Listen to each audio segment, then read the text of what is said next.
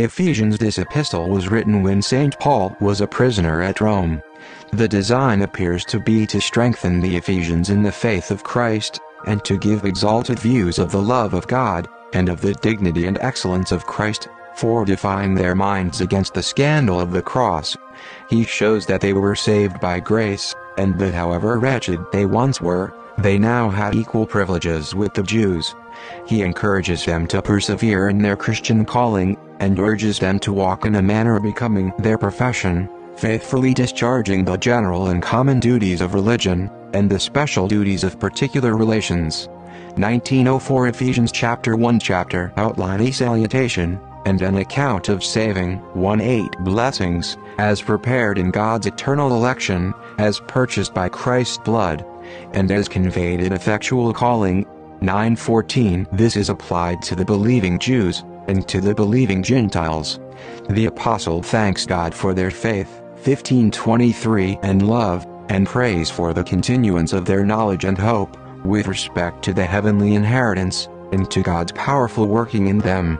Verses 1-2 All Christians must be saints. If they come not under that character on earth, they will never be saints in glory. Those are not saints, who are not faithful, believing in Christ, and true to the profession they make of relation to their Lord. By grace, understand the free and undeserved love and favor of God, and those graces of the Spirit which come from it. By peace, all other blessings, spiritual and temporal, the fruits of the former. No peace without grace. No peace, nor grace, but from God the Father, and from the Lord Jesus Christ, and the best saints need fresh supplies of the graces of the Spirit, and desire to grow. Verses 3-8 Spiritual and heavenly blessings are the best blessings, with which we cannot be miserable, and without which we cannot but be so. This was from the choice of them in Christ, before the foundation of the world, that they should be made holy by separation from sin, being set apart to God, and sanctified by the Holy Spirit, in consequence of their election in Christ. All who are chosen to happiness as the end, are chosen to holiness as the means. In love they were predestinated, or foreordained, to be adopted as children of God by faith in Christ Jesus, and to be openly admitted to the privileges of that high relation to Himself. The reconciled and adopted believer, the pardoned sinner, gives all the praise of his salvation to his gracious Father. His love appointed this method of redemption, spared not His own Son, and brought believers to hear and embrace this salvation. It was rich grace to provide such a surety as His own Son, and freely to deliver Him up. This method of grace gives no encouragement to evil, but shows sin in all its hatefulness, and how it deserves vengeance. The believer's actions, as well as his words, declare the praises of divine mercy.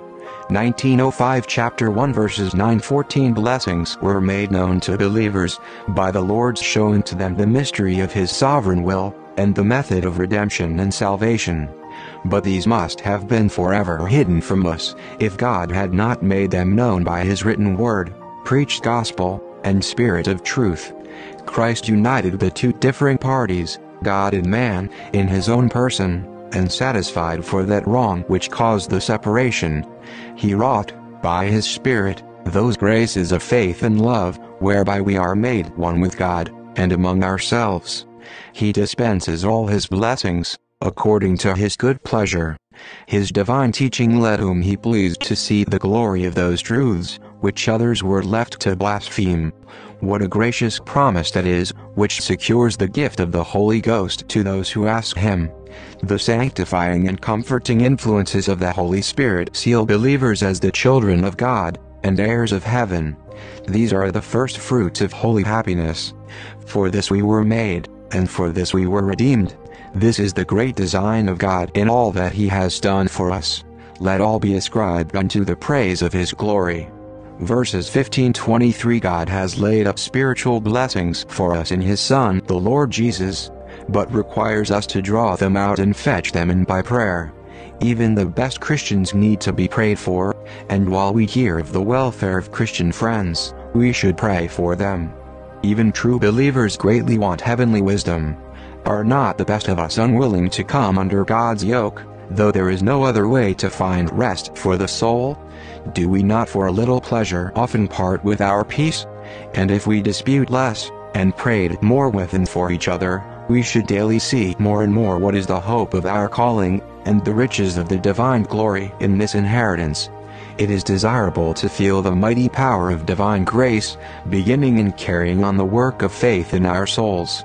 But it is difficult to bring a soul to believe fully in Christ, and to venture its all, and the hope of eternal life, upon his righteousness. Nothing less than almighty power will work this in us. Here is signified that it is Christ as Savior, who supplies all the necessities of those who trust in him, and gives them all blessings in the richest abundance. And by being partakers of Christ himself, we come to be filled with the fullness of grace and glory in him. How then do those forget themselves who seek for righteousness out of him? This teaches us to come to Christ. And did we know what we are called to, and what we might find in him, surely we should come and be suitors to him. When feeling our weakness and the power of our enemies, we most perceive the greatness of that mighty power which effects the conversion of the believer, and is engaged to perfect his salvation. Surely this will constrain us by love to live to our Redeemer's glory. 1906 Chapter 1 Chapter 2 Chapter outline the riches of God's grace towards men, 110 shown from their deplorable state by nature, and the happy change divine grace makes in them. The Ephesians called to reflect on their 11:13 state of heathenism, and the privileges and blessings of the 14:22 gospel. Verses 110 Sin is the death of the soul. A man dead in trespasses and sins has no desire for spiritual pleasures. When we look upon a corpse, it gives an awful feeling. A never-dying spirit is now fled, and has left nothing but the ruins of a man. But if we viewed things aright, we should be far more affected by the thought of a dead soul, a lost, fallen spirit. A state of sin is a state of conformity to this world. Wicked men are slaves to Satan. Satan is the author of that proud, carnal disposition which there is in ungodly men. He rules in the hearts of men. From Scripture it is clear that whether men have been most prone to sensual or to spiritual wickedness, all men, being naturally children of disobedience, are also by nature children of wrath. What reason have sinners, then, to seek earnestly for that grace which will make them, of children of wrath, children of God and heirs of glory? God's eternal love or goodwill toward his creatures is the fountain whence all his mercies flow to us, and that love of God is great love, and that mercy is rich mercy. And every converted sinner is a saved sinner, delivered from sin and wrath. The grace that saves is the free, undeserved goodness and favor of God, and he saves, not by the works of the law, but through faith in Christ Jesus. Grace in the soul is a new life in the soul. A regenerated sinner becomes a living soul. He lives a life of holiness, being born of God. He lives, being delivered from the guilt of sin, by pardoning and justifying grace. Sinners roll themselves in the dust. Sanctified souls sit in heavenly places, are raised above this world, by Christ's grace. The goodness of God in converting and saving sinners heretofore, encourages others in after time, to hope in his grace and mercy. Our faith, our conversion, and our eternal salvation, are not of works, lest any man should boast.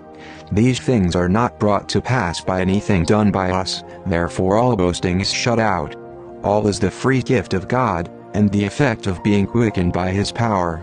It was his purpose, to which he prepared us, by blessing us with the knowledge of his will, and his Holy Spirit producing such a change in us, that we should glorify God. 1907 Chapter 2 By our good conversation, and perseverance in holiness.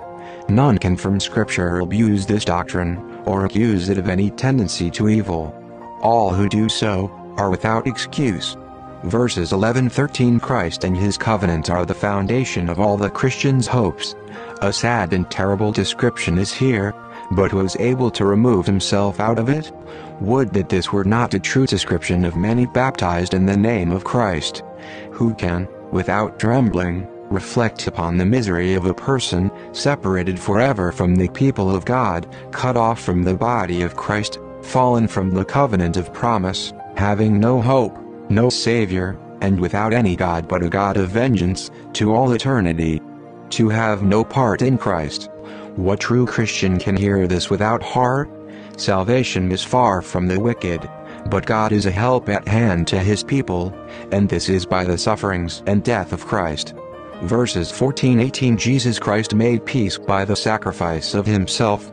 In every sense Christ was their peace, the author, center, and substance of their being at peace with God, and of their union with the Jewish believers in one church. Through the person, sacrifice, and mediation of Christ, sinners are allowed to draw near to God as a Father, and are brought with acceptance into his presence, with their worship and services, under the teaching of the Holy Spirit, as one with the Father and the Son. Christ purchased leave for us to come to God, and the Spirit gives a heart to come, and strength to come, and then grace to serve God acceptably. Verses 19-22 The church is compared to a city, and every converted sinner is free of it. It is also compared to a house, and every converted sinner is one of the family, a servant, and a child in God's house.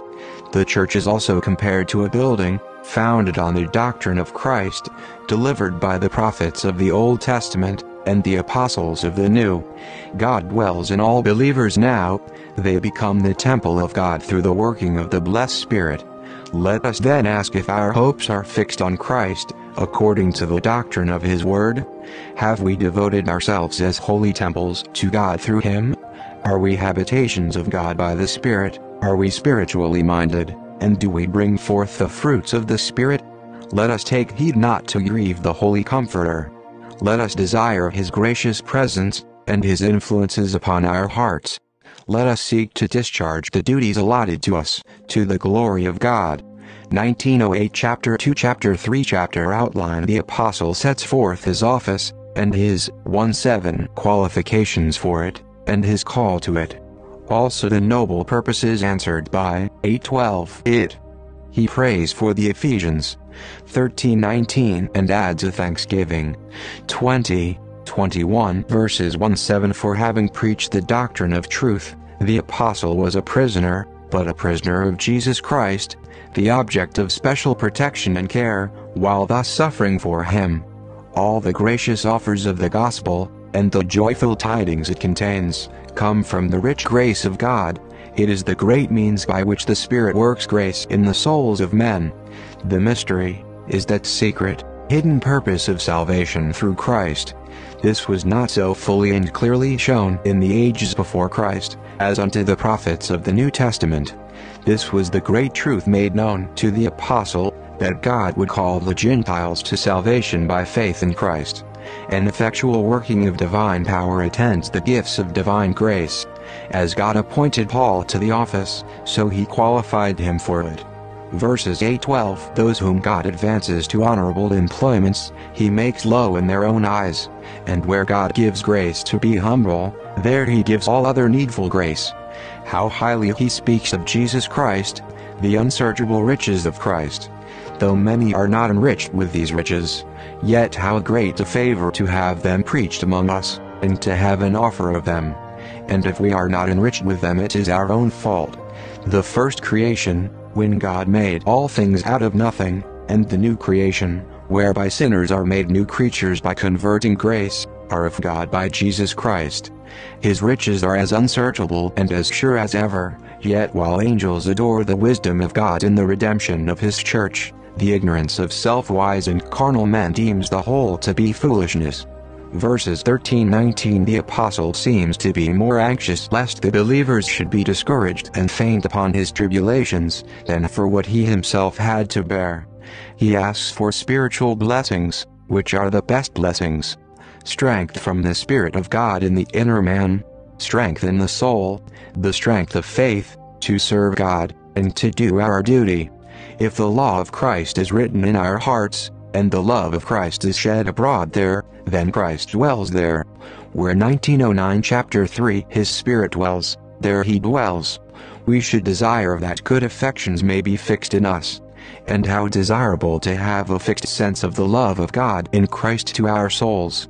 How powerfully the apostle speaks of the love of Christ.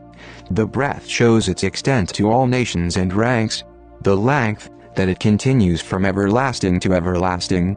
The depth, it's saving those who are sunk into the depths of sin and misery.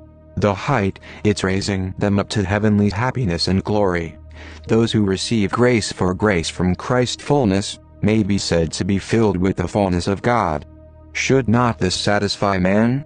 Must he needs fill himself with 1,000 trifles, fancying thereby to complete his happiness? Verses 20, 21. It is proper always to end prayers with praises. Let us expect more, and ask for more, encouraged by what Christ has already done for our souls, being assured that the conversion of sinners, and the comfort of believers, will be to his glory, forever and ever. 1910 Chapter 3 Chapter 4 Chapter Outline Exhortations to mutual forbearance and 1:6 Union. To a due use of spiritual gifts and 7:16 Graces. To purity and holiness. 17:24 And to take heed of the sins practiced 25:32 among the heathen. Verses 1:6 Nothing is pressed more earnestly in the Scriptures than to walk as becomes those called to Christ's kingdom and glory. By lowliness, understand humility, which is opposed to pride. By meekness, that excellent disposition of soul, which makes men unwilling to provoke, and not easily to be provoked or offended. We find much in ourselves for which we can hardly forgive ourselves. Therefore we must not be surprised if we find in others that which we think it hard to forgive. There is one Christ in whom all believers hope, and one heaven they are all hoping for. Therefore they should be of one heart. They had all one faith, as to its object, author, nature, and power. They all believed the same as to the great truths of religion. They had all been admitted into the church by one baptism, with water, in the name of the Father, and of the Son, and of the Holy Ghost, as the sign of regeneration. In all believers God the Father dwells, as in his holy temple, by his Spirit and special grace. Verses 7:16 Unto every believer is given some gift of grace, for their mutual help. All is given as seems best to Christ to bestow upon every one. He received for them, that he might give to them, a large measure of gifts and graces, particularly the gift of the Holy Ghost. Not a mere head knowledge, or bare knowledge in Christ to be the Son of God, but such as brings trust and obedience. There is a fullness in Christ, and a measure of that fullness given in the counsel of God to every believer. But we never come to the perfect measure till we come to heaven. God's children are growing, as long as they are in this world, and the Christian's growth tends to the glory of Christ. The more a man finds himself drawn out to improve in his station, and according to his measure, all that he has received, to the spiritual good of others, he may the more certainly believe that he has the grace of sincere love and charity rooted in his heart. F 4:17-24 19:11 Chapter 4 verses 17-24 The apostles charge the Ephesians in the name and by the authority of the Lord Jesus, that having professed the gospel, they should not be as the unconverted Gentiles, who walked in vain fancies and carnal affections. Do not men, on every side, walk in the vanity of their minds? Must not we then urge the distinction between real and nominal Christians? They were void of all saving knowledge. They sat in darkness, and loved it rather than light. They had a dislike and hatred to a life of holiness, which is not only the way of life God requires and approves, and by which we live to Him, but which has some likeness to God Himself in His purity, righteousness, truth, and goodness. The truth of Christ appears in its beauty and power, when it appears as in Jesus. The corrupt nature is called a man. Like the human body, it is of divers parts, supporting and strengthening one another. Sinful desires are deceitful lusts. They promise men happiness, but render them more miserable, and bring them to destruction, if not subdued and mortified. These therefore must be put off, as an old garment, a filthy garment. They must be subdued and mortified. But it is not enough to shake off corrupt principles. We must have gracious ones. By the new man, is meant the new nature, the new creature, directed by a new principle, even regenerating grace, enabling a man to lead a new life of righteousness and holiness. This is created, or brought forth by God's almighty power. Verses 25-28 notice the particulars wherewith we should adorn our Christian profession. Take heed of everything contrary to truth. No longer flatter or deceive others. God's people are children who will not lie, who dare not lie, who hate and abhor lying. Take heed of anger and ungoverned passions. If there is just occasion to express displeasure at what is wrong, and to reprove, see that it be without sin. We give place to the devil, when the first motions of sin are not grievous to our souls, when we consent to them, and when we repeat an evil deed. This teaches that as sin, if yielded unto, lets in the devil upon us, we are to resist it, keeping from all appearance of evil. Idleness makes thieves. Those who will not work, expose themselves to temptations to steal. Men ought to be industrious, that they may do some good, and that they may be kept from temptation. They must labor, not only that they may live honestly, but that they may have to give to the wants of others. What then must we think of those called Christians, who grow rich by fraud, oppression, and deceitful practices? Alms, to be accepted of God, must not be gained by unrighteousness and robbery, but by honesty and industry. God hates robbery for burnt offerings. Verses 29-32 Filthy words proceed from corruption in the speaker, and they corrupt the minds and manners of those who hear them. Christians should beware of all such discourse. It is the duty of Christians to seek, by the blessing of God, to bring persons to think seriously, and 19:12 chapter 4 to encourage and warn believers by their conversation. Be kind one to another.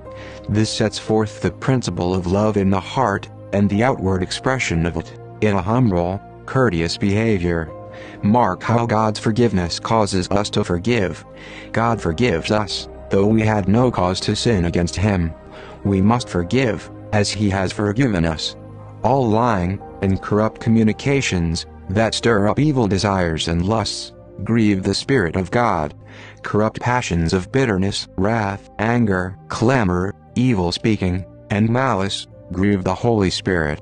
Provoke not the Holy, blessed Spirit of God to withdraw His presence and His gracious influences. The body will be redeemed from the power of the grave at the resurrection day. Wherever that blessed Spirit dwells as a sanctifier, He is the earnest of all the joys and glories of that redemption day, and we should be undone, should God take away His Holy Spirit from us. 19:13 chapter 4 chapter 5 chapter outline exhortation to brotherly love. 1:2 Cautions against several sins. 3:14 Directions to a contrary behavior, and 15:21 to relative duties. The duties of wives and husbands are, 20-33, enforced by the spiritual relation between Christ and the Church. Verses 1-2 Because God, for Christ's sake, has forgiven you, therefore be followers of God, imitators of God. Resemble Him especially in His love and pardoning goodness, as becomes those beloved by their Heavenly Father. In Christ's sacrifice His love triumphs, and we are to consider it fully. Verses 3-14 Filthy lusts must be rooted out. These sins must be dreaded and detested. Here are not only cautions against gross acts of sin, but against what some may make light of. But these things are so far from being profitable, that they pollute and poison the hearers. Our cheerfulness should show itself as becomes Christians, in what may tend to God's glory. A covetous man makes a god of his money, places that hope, confidence, and delight in worldly good, which should be in God only. Those who allow themselves, either in the lusts of the flesh or the love of the world, belong not to the kingdom of grace, nor shall they come to the kingdom of glory. When the vilest transgressors repent and believe the gospel, they become children of obedience, from whom God's wrath is turned away. Dare we make light of that which brings down the wrath of God? Sinners, like men in the dark, are going they know not whither, and doing they know not what. But the grace of God wrought a mighty change in the souls of many. Walk as children of light, as having knowledge and holiness. These works of darkness are unfruitful, whatever profit they may boast, for they end in the destruction of the impenitent sinner. There are many ways of abetting, or taking part in the sins of others, by commendation, counsel, consent, or concealment. And if we share with others in their sins, we must expect to share in their plagues. If we do not reprove the sins of others, we have fellowship with them. A good man will be ashamed to speak of what many wicked men are not ashamed to do.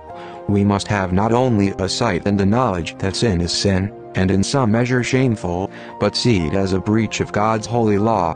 After 1914 chapter 5, the example of prophets and apostles, we should call on those asleep and dead in sin, to awake and arise, that Christ may give them light.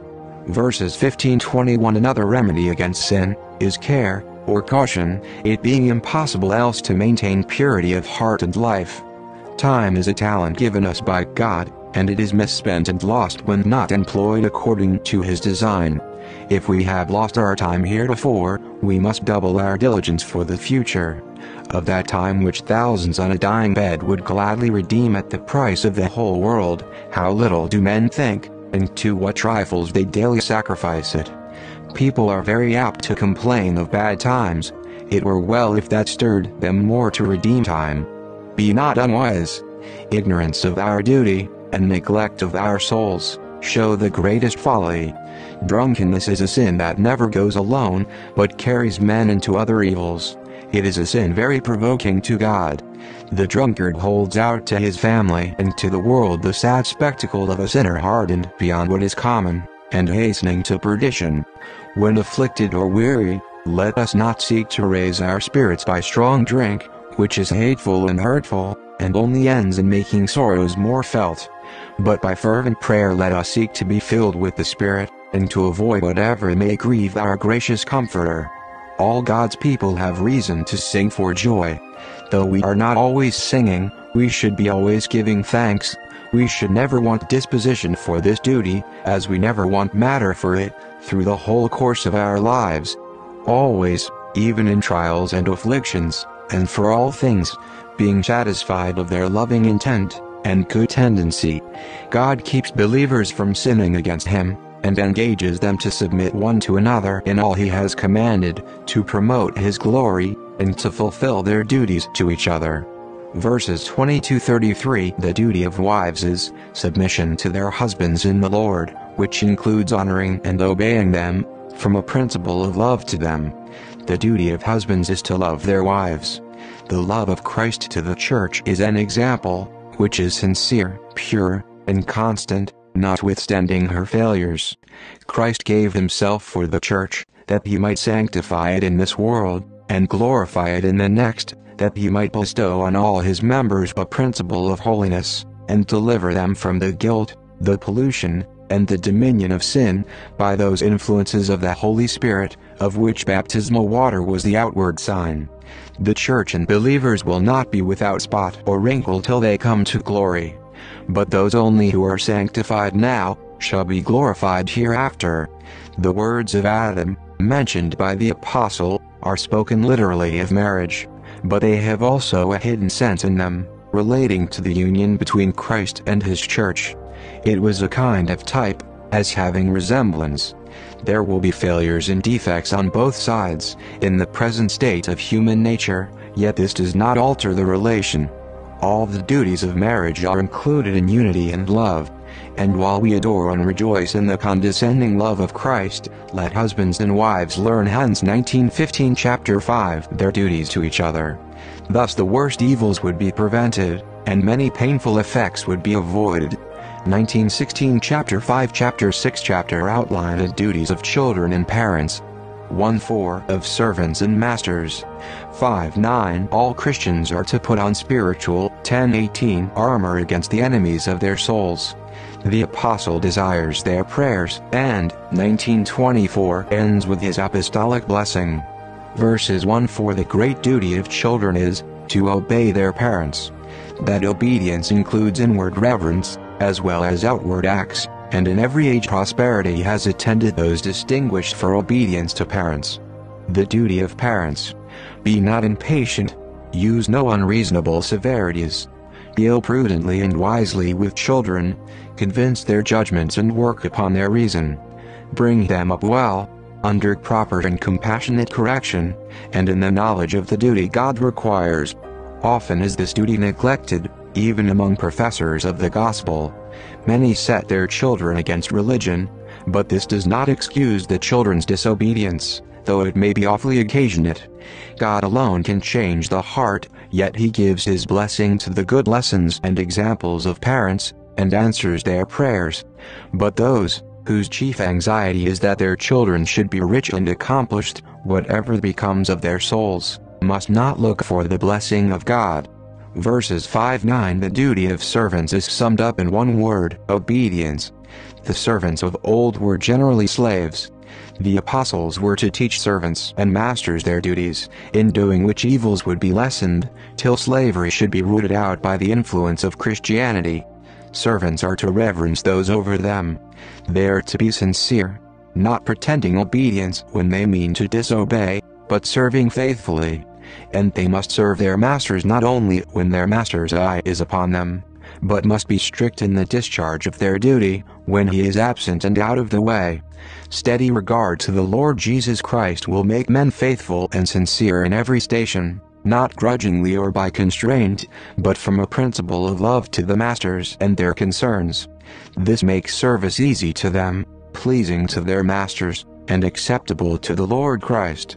God will reward even the meanest drudgery done from a sense of duty, and with a view to glorify Him. Here is the duty of masters. Act after the same manner.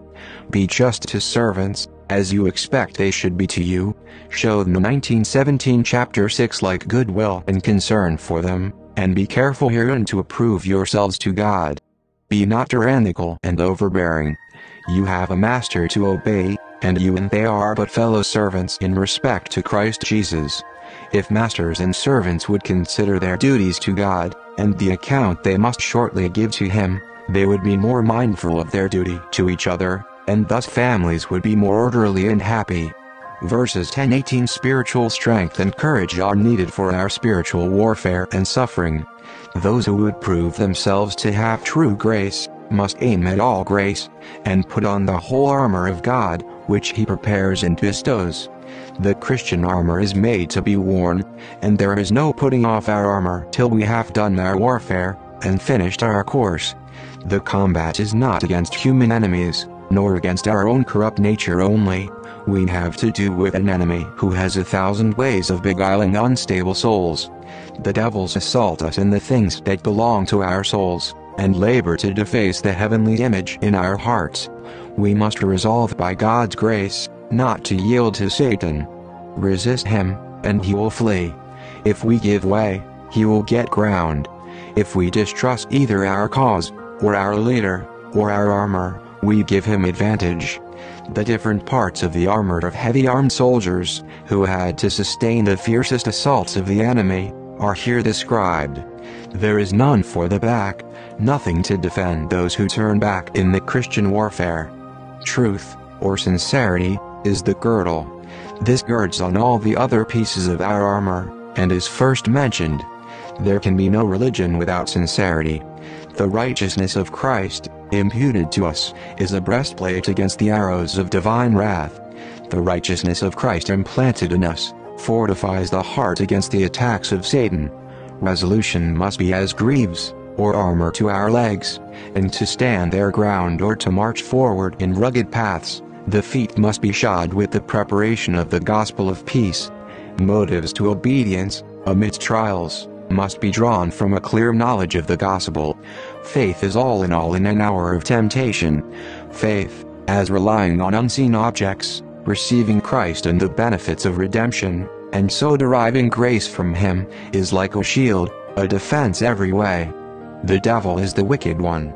Violent temptations, by which the soul is set on fire of hell, are darts Satan shoots at us. Also, hard thoughts of God, and as to ourselves. Faith applying the Word of God and the grace of Christ, quenches the darts of temptation. Salvation must be our helmet. A good hope of salvation, a scriptural expectation of victory, will purify the soul, and keep it from being defiled by Satan. To the Christian armed for defense in battle, the Apostle recommends only one weapon of attack. But it is enough, the sword of the Spirit, which is the Word of God.